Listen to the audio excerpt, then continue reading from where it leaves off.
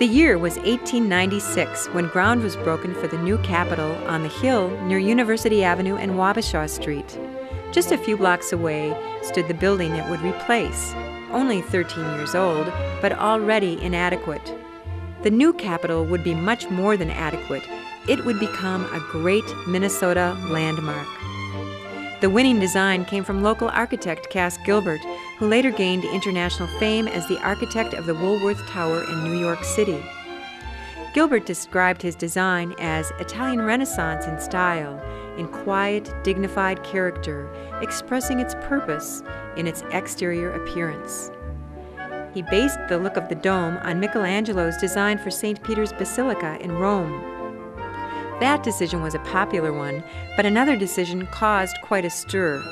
Gilbert chose a gleaming white marble for the exterior. The problem was, the marble would be cut from a quarry in Georgia, not Minnesota.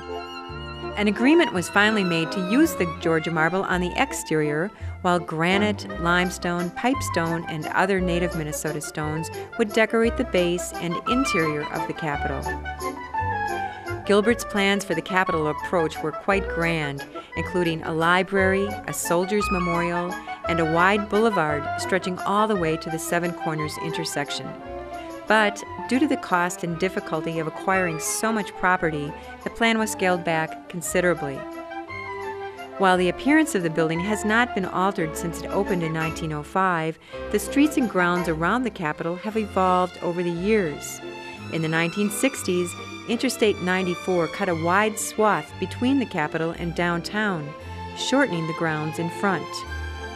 In recent decades, new buildings and memorials have taken their place near the Capitol, but all new development is first evaluated to keep the character and spirit of Cass Gilbert's original vision and preserve it for future generations.